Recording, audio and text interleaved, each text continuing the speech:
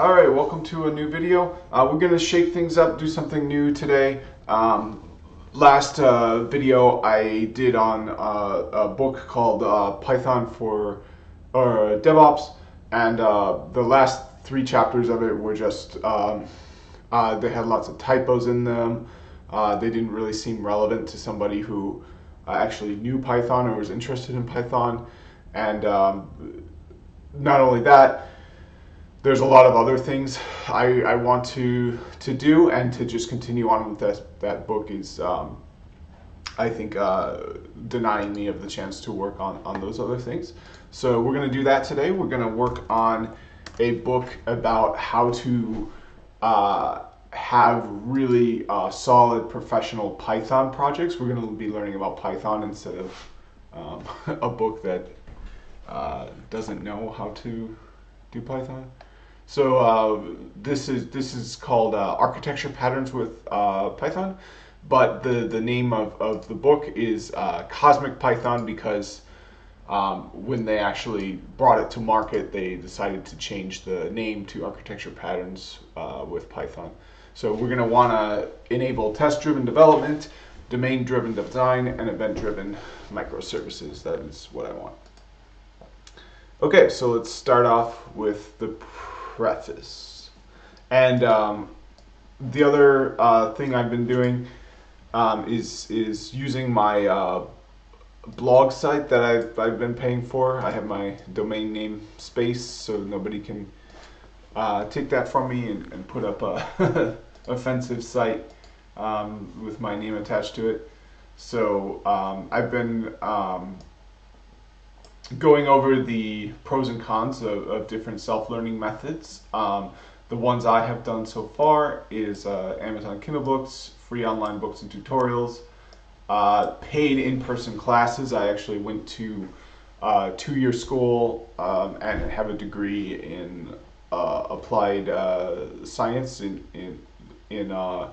from a Cisco networking academy, and it was I got some general ed credits as well. So this is probably one of the options I have the most experience with, because yes, I've done a lot of self-learning for my certs and stuff, but I would say this is probably the second option I have the most experience with. It's just using free online resources. So a big part of this series is to explore: is it worth it to buy an Amazon Kindle book? Do you get something more than you get with online books and tutorials if you spend a little bit of money?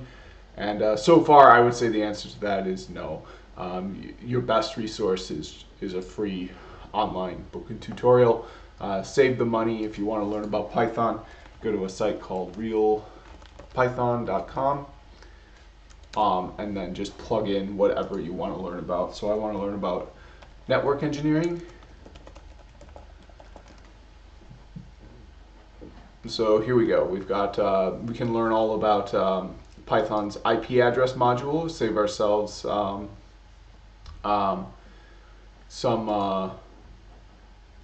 risk of making math errors by just using that to do all our subnetting and stuff. We can yeah, so that's it. That's all I've got for that. But the other thing I have on here is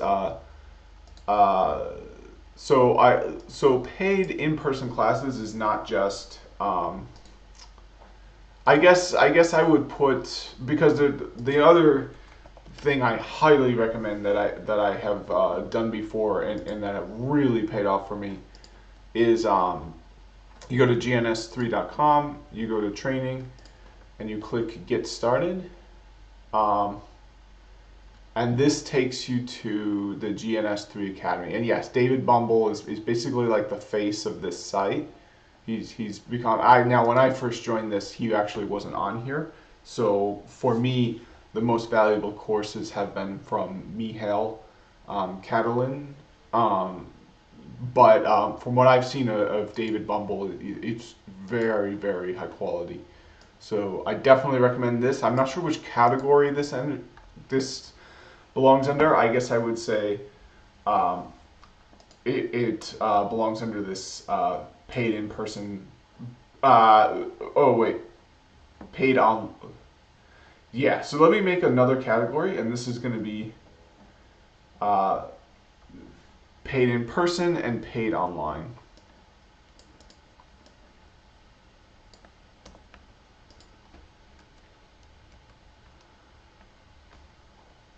Okay, so paid online.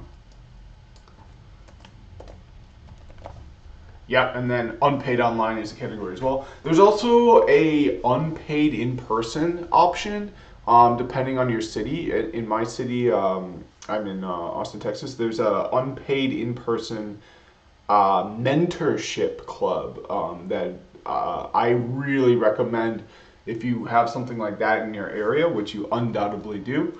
If you go to meetup.com, and guess what? If you don't have it, start it. Like that kind of leadership, those kind of skills are really valuable. So consider yourself having an extra opportunity if that isn't in your community, because you can actually set it up yourself and get even more valuable experiences by doing that than simply just by attending a pre-existing meetup. But even attending in a pre-existing meetup is a great thing to do. You get there, you go to the first one, and you can see pretty quick, oh, you know, this is great. I'm really going to get a lot out of this, and then you can decide to go again. Or you can show up and say, you know, this clearly is not something that's going to be beneficial for me, and then just go the one time and not go again. The other thing you can do is similar to if it doesn't exist, show up and say, ooh, there's some problems here, it's not working this way.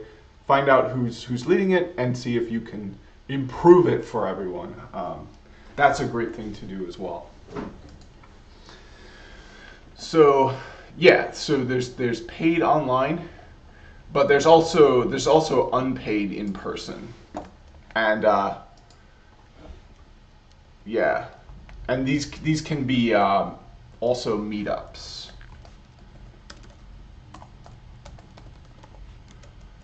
These are, I highly recommend doing something like this, but and some of these too aren't necessarily exclusive. It's just when you do something, usually it's at the opportunity cost of doing something else. But you can certainly take a paid in-person class, go home and take or go to a mentorship club or do a combination of these. I just list them all separately because typically if you're going to be going all in on something and learning something to the fullest, you won't really have time to do multiple things, but you can do one after another. And for a lot of these, like if you're doing a paid in-person class and you find a great online resource that is free, definitely be using that. So I'm just going to put question marks here for everything for now.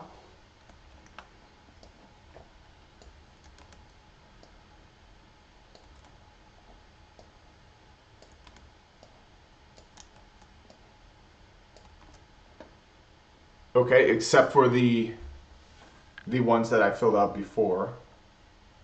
But this is new, unpaid in person, and this is paid in person. So yeah, and it's getting to be a bit hard to see the headers, so I'm going to be putting those in bold.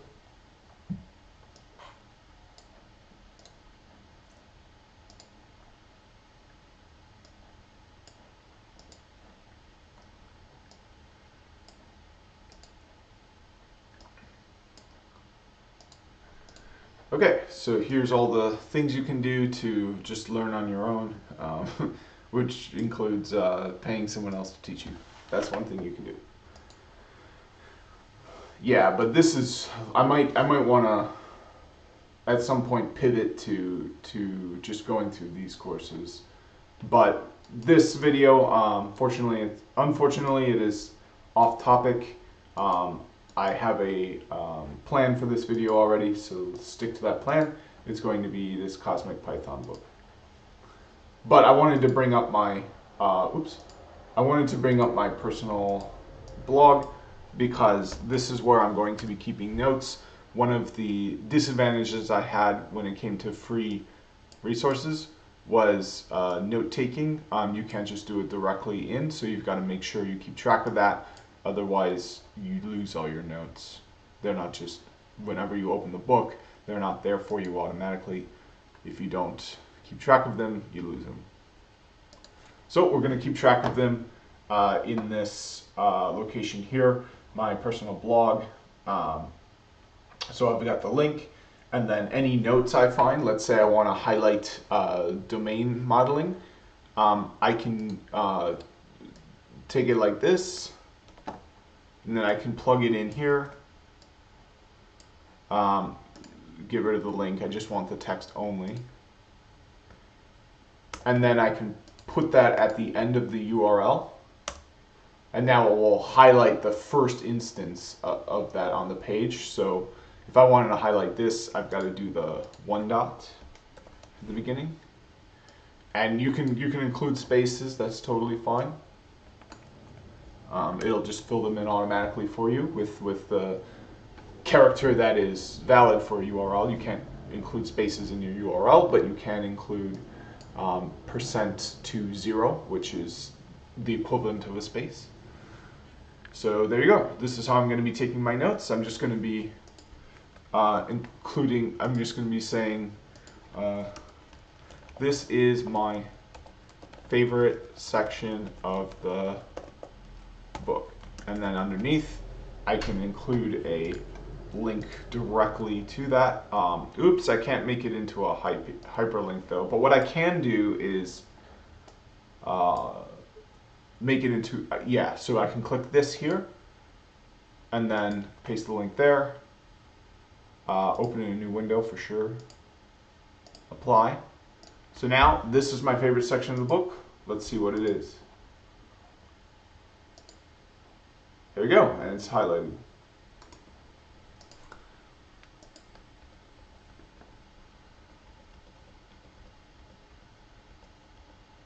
All right, so let's start with the preface. You may be wondering who we are and why we wrote this book. At the end of Harry's last book, Test-Driven Development with Python, O'Reilly, he found himself asking a bunch of questions about architecture, such as, what's the best way of structuring your application so that it's easy to test? More specifically, so that your core business logic is covered by unit tests, and so that you minimize the number of integration and end-to-end tests you need. He made vague references to hexagonal architecture and ports and adapters and functional core imperative shell. But if he was honest, he'd have to admit that these weren't things he really understood or had done in practice. And that's the feeling I got from the Python for DevOps book. It just felt like an advertisement from people trying to sell you something and not like a transfer of valuable, hard-fought, real-world knowledge. Like there was some of that in there, which is why I chose to read it. I was actually pretty excited to read it because I thought there was going to be a lot of that in there, but the last 3 chapters I read, there was nothing like that in there, and I just decided to move on to this book because it seemed a lot more relevant and valuable to me at this time. And then he was lucky enough to run into Bob, who has the answers to all these questions. Bob ended up as a software architect because nobody else on his team was doing it. He turned out to be pretty bad at it, but he was lucky enough to run into Ian Cooper, who taught him new ways of writing and thinking about code. There's a quote called, "If it's worth doing, it's worth doing well." Let's look at that quote.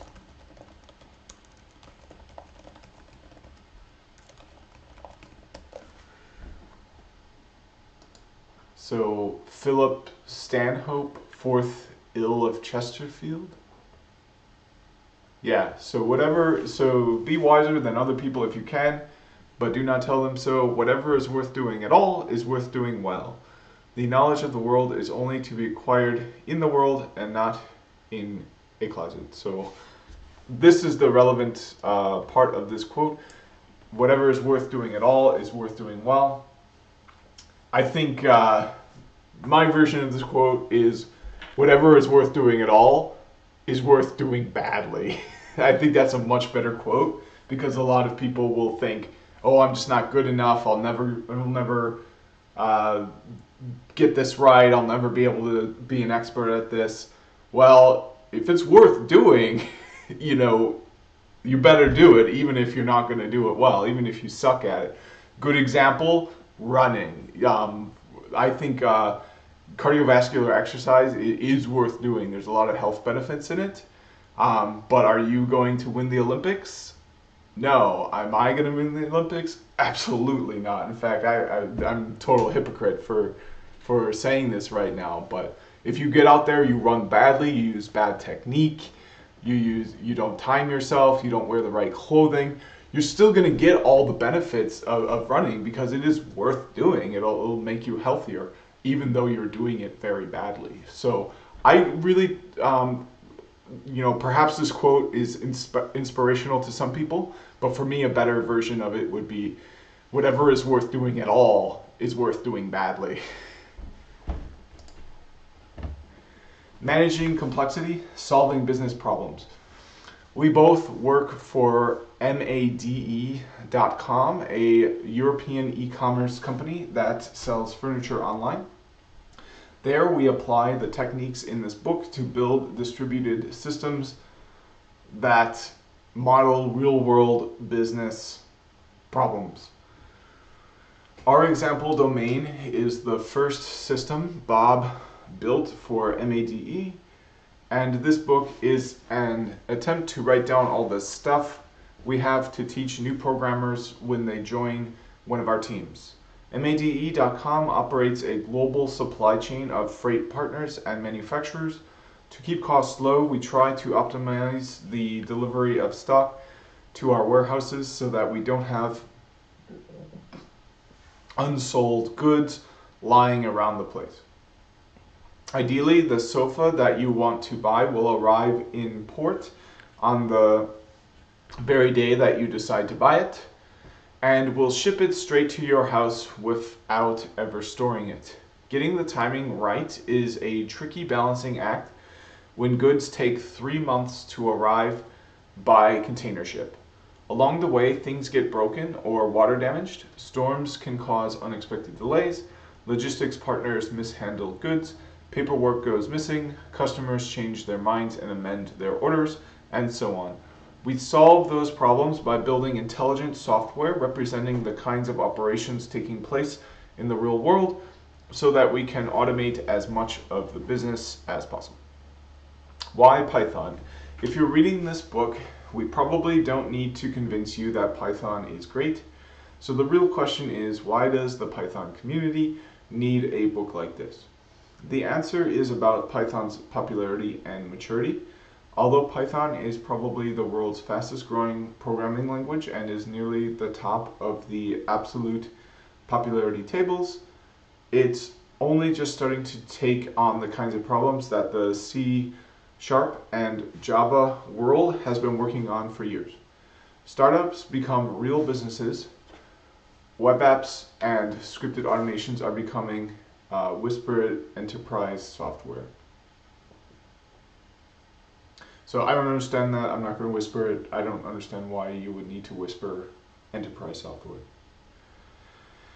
In the Python world, we often quote the Zen of Python. There should be one, and preferably only one, obvious way to do it. Unfortunately, as project size grows, the most obvious way of doing things isn't always the way that helps you manage complexity and evolving requirements. None of the techniques and patterns we discuss in this book are new, but they are mostly new to the Python world.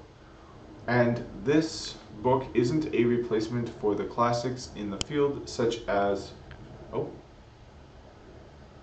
Eric Evans' domain-driven design or Martin Fuller's patterns of enterprise application architecture. Ooh, okay. Which we often refer to and encourage you to go and read. So definitely this is going to be the first note. So we're going to go over here. And I'm going to first make 2 of these so that there's one I can alter without the other one changing. Okay, and then the first note is going to be further reading.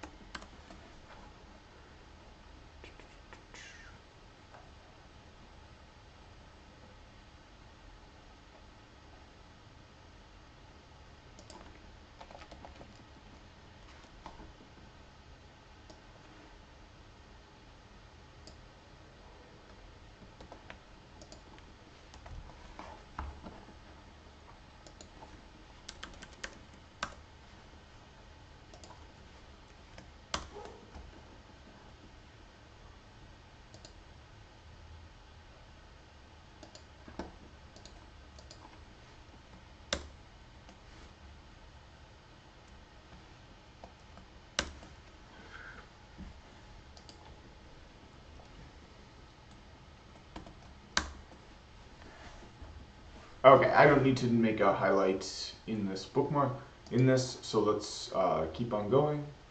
Let's do, oh yeah, I've already got bookmark here. So, okay, so let's keep on going.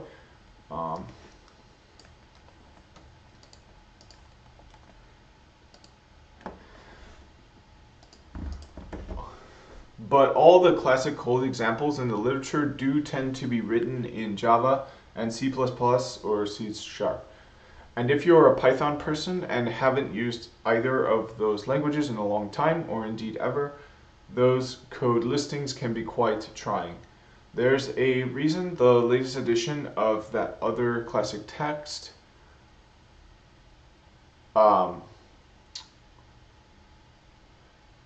Fowler's refactoring is in JavaScript. Oh, it looks like this is a 3rd book, so I'm going to save this as well.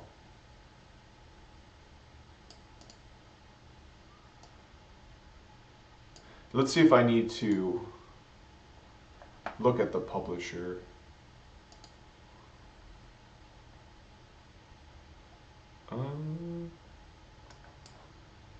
Now is this...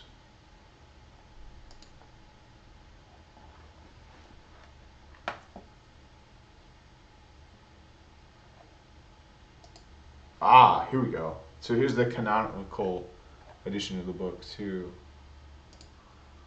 Ah, perfect. Here's the actual book. So, yeah, I'm not sure. Let's go with Pearson, because I have some certs from there. So I have an account.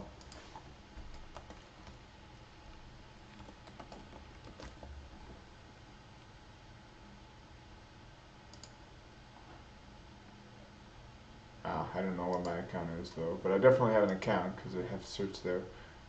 Let's see if, okay, so you need a, okay.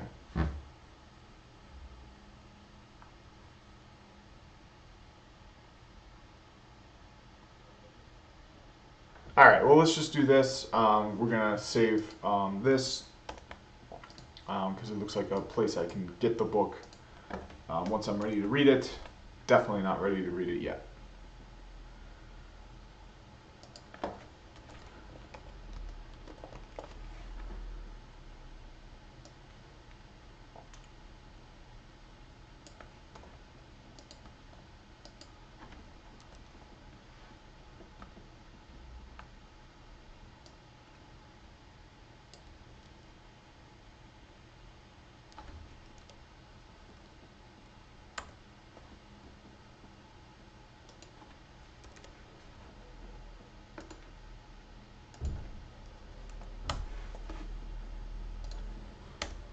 There you go.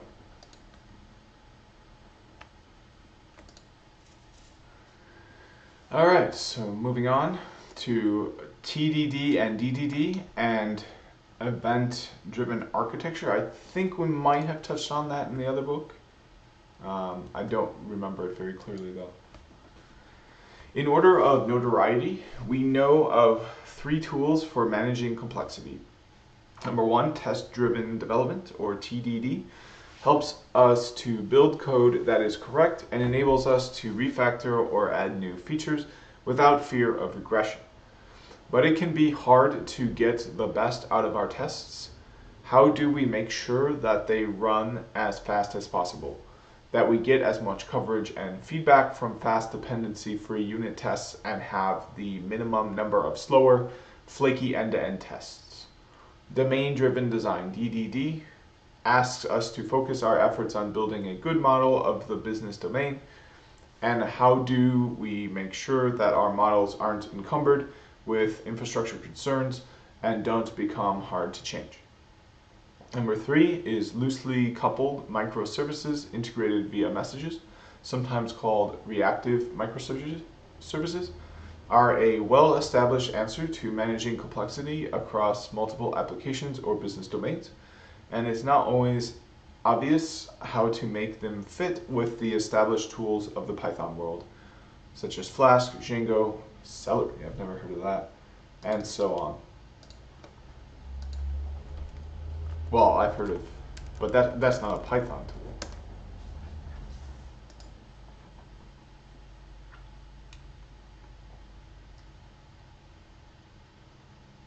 What is it?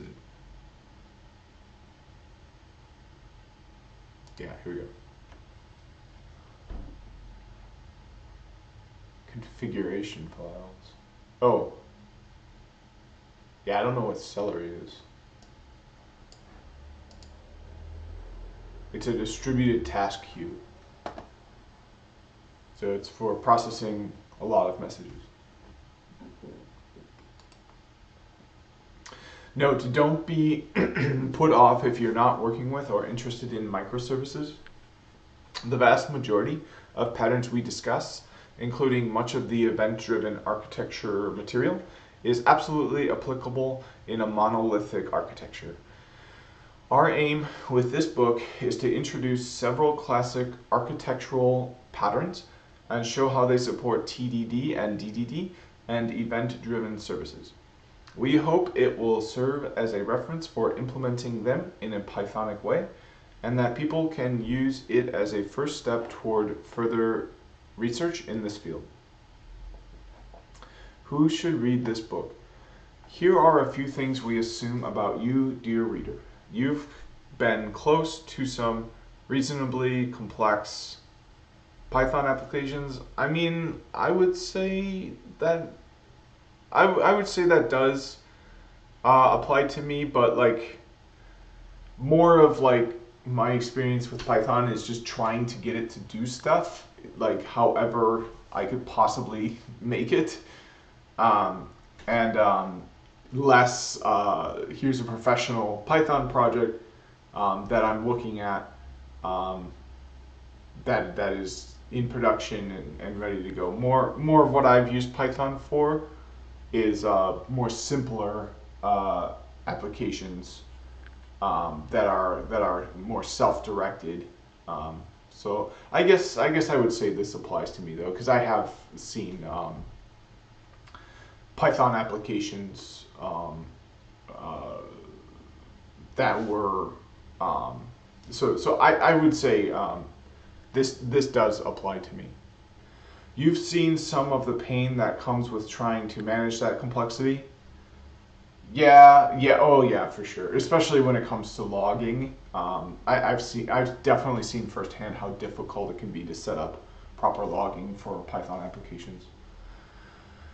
You don't necessarily know anything about DDD or any of the classic application architecture patterns. That is 100% true for me. So this book is definitely for me.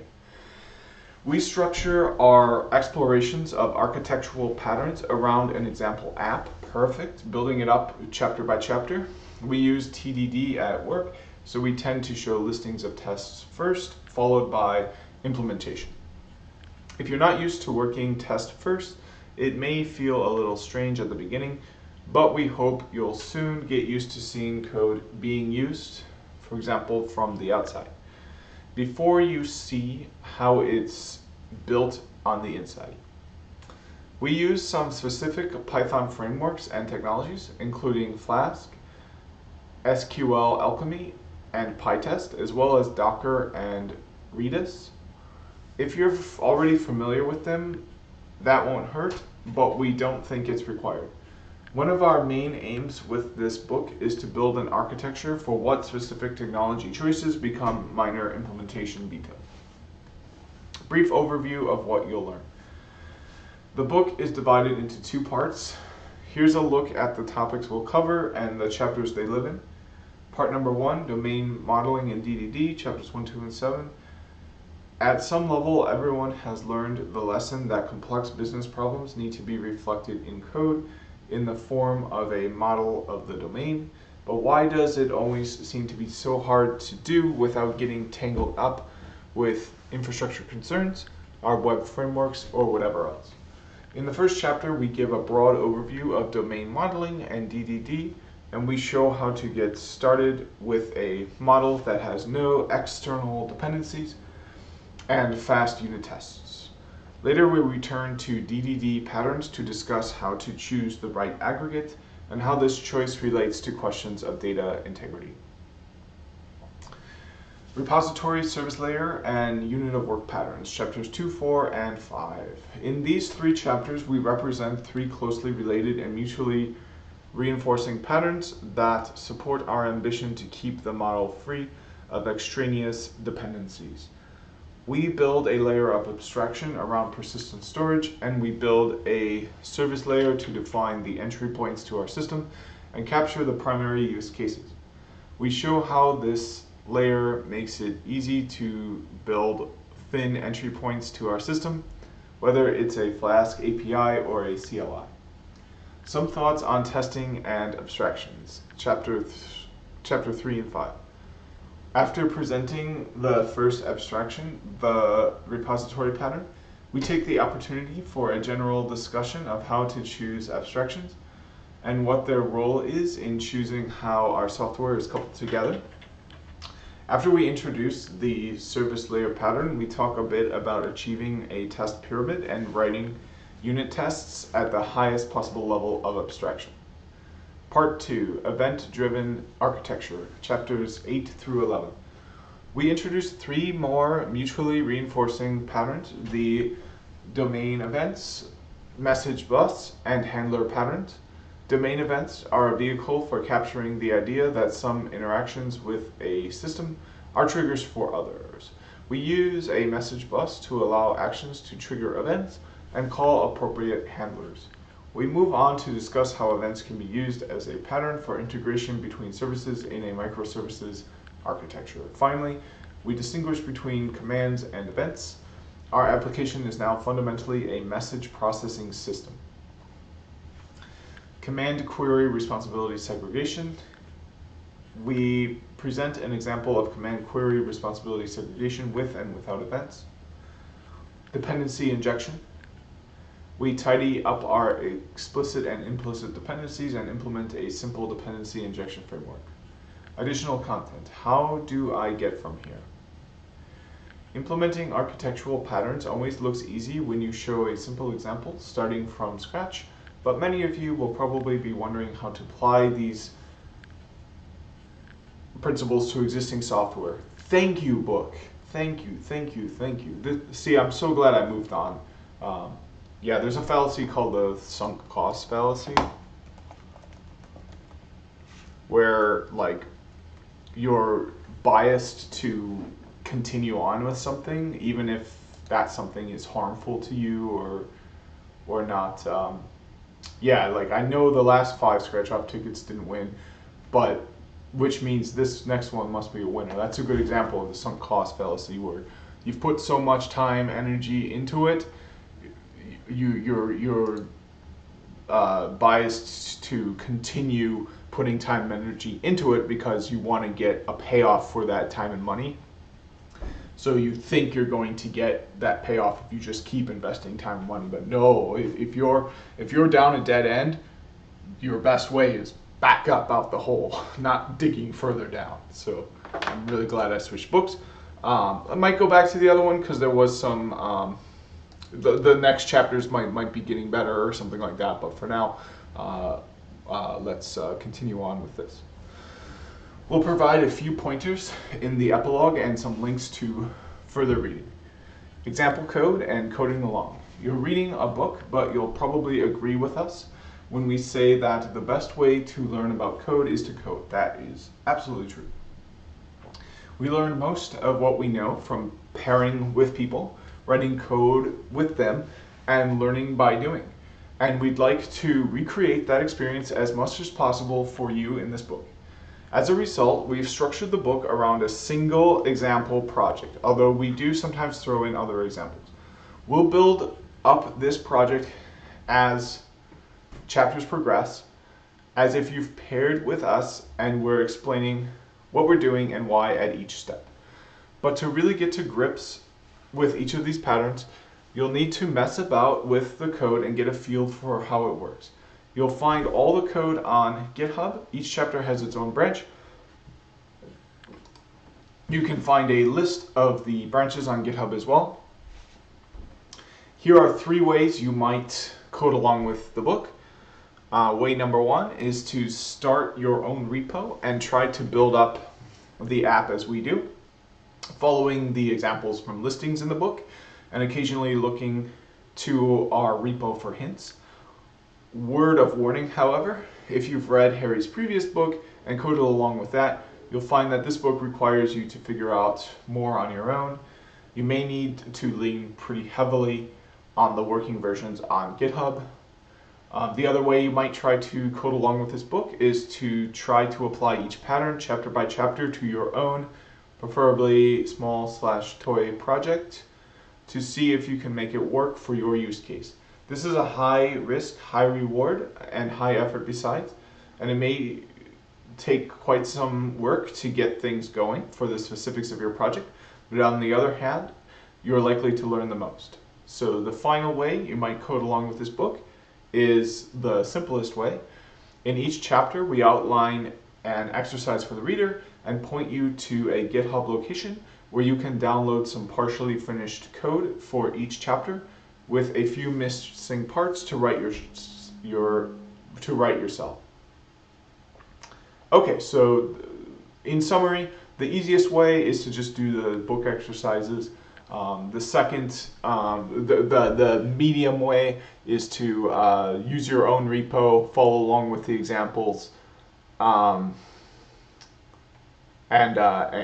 try to do them on your own instead of just filling in, doing the exercises, going further and actually getting all the examples to work instead of just doing the example, doing the exercises.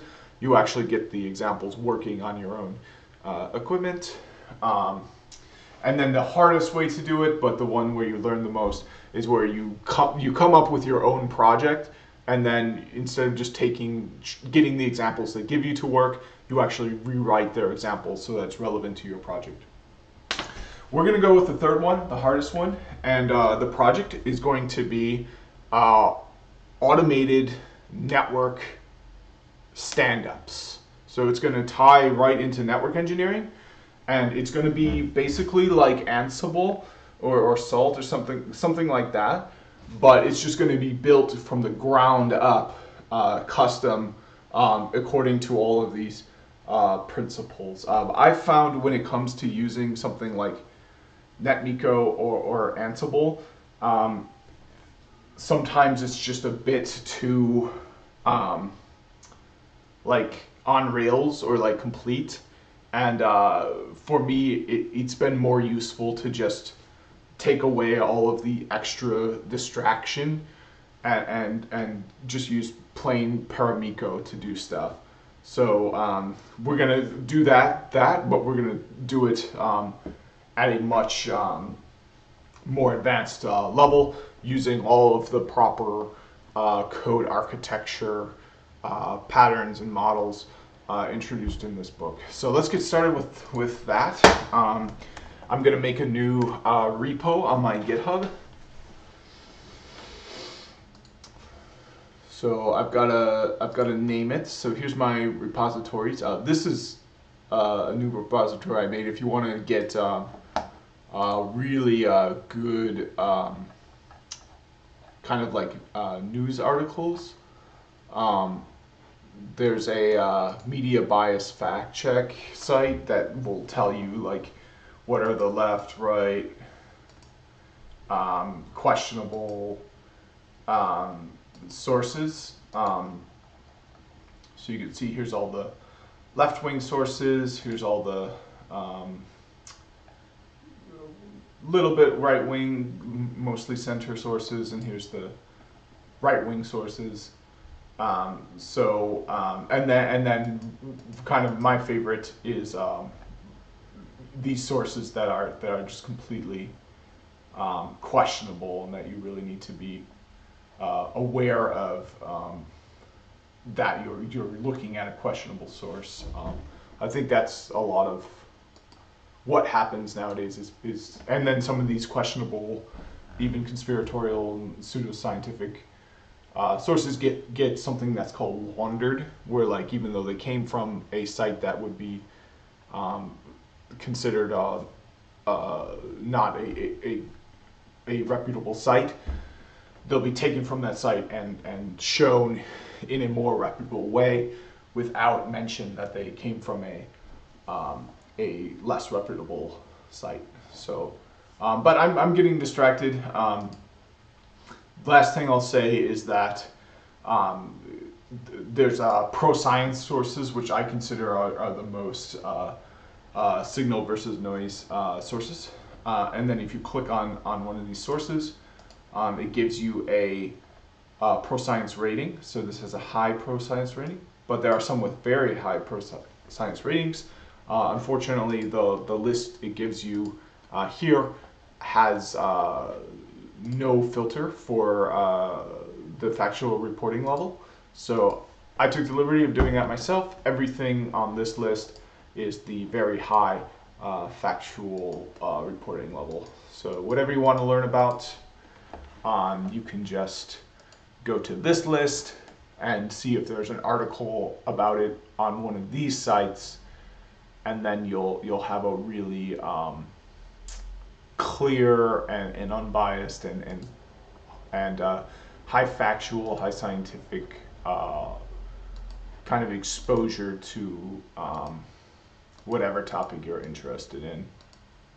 And there's all kinds. One of my favorite sources is right here, Quanta Magazine, because it's more directed towards like your average person. So like you can read about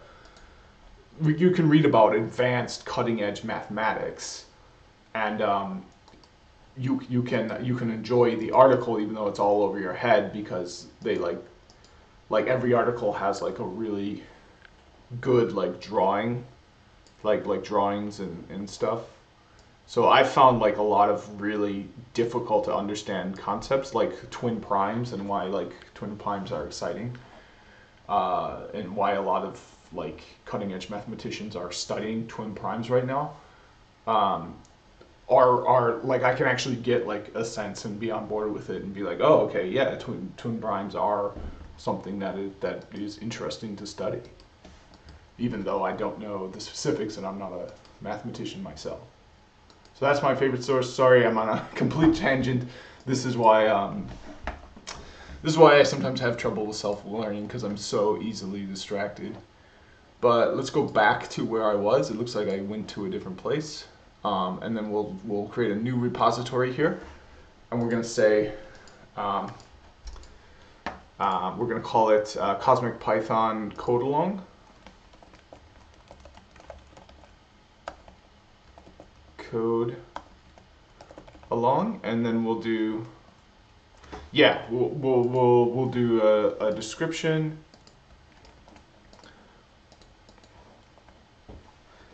and then we'll link to the book in the description.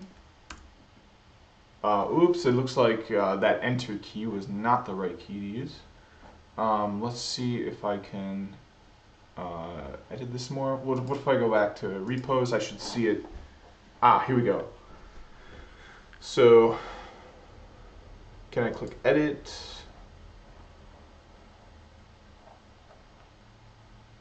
I can't. Can I add a description?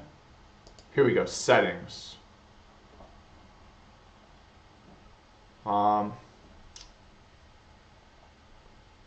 No, I don't see anything where I can go and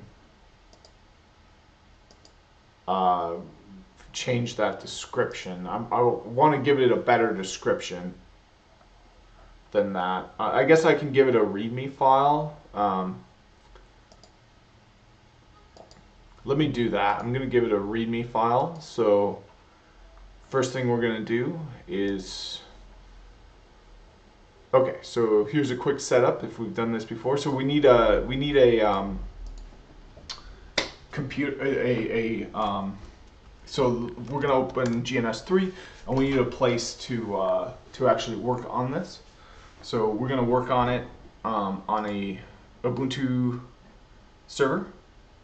So here's my GNS3 projects. We're going to make a new project, and it's going to be called Cosmic Python Code Along.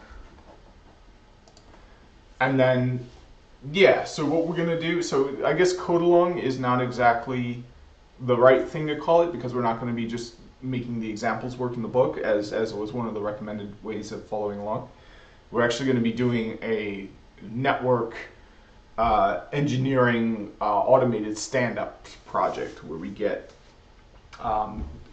different topologies of a network engineering. We'll do a data center policy, a campus, different kinds of architectures for network engineering, and then we'll have a Python project that stands them up automatically just by creating a device and plugging it in. Okay, so I've actually, this is going to need to be the end of this video, but I will be back shortly. So this is the end of the introduction to this video. Before I stop it, I will do one more thing. You know what? I'm just going to pause it. I'll be right back. Okay, I am back. I do need to stop the video, so I'm going to take my notes of where I left off, my bookmark. So yeah, so particularly if you're intending to apply some of these patterns to your own project, working through a simple example is a great way to safely practice. Tip, at the very least, to do a git checkout of the code from our repo as you read each chapter. Being able to jump in and see the code in context of an actual working app will answer a lot of questions as you go and makes everything more real. You'll find instructions for how to do that at the beginning of each chapter. Okay, so this is just license, conventions, that is totally fine. So introduction is going to be the next section, so I'll do a highlight here.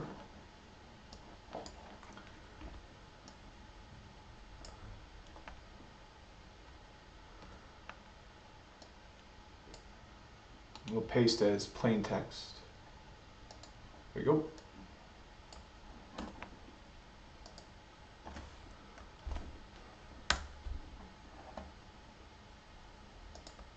Okay, so here's, yep, so now I've got my bookmark. And you know what, let me do this. We're going to say this bookmark is going to be a hyperlink. And we're going to open it in a new tab. There we go. So here's my bookmark. There we go. And this is where we'll start the video next time. So thanks for watching, and I'll see you in the next one.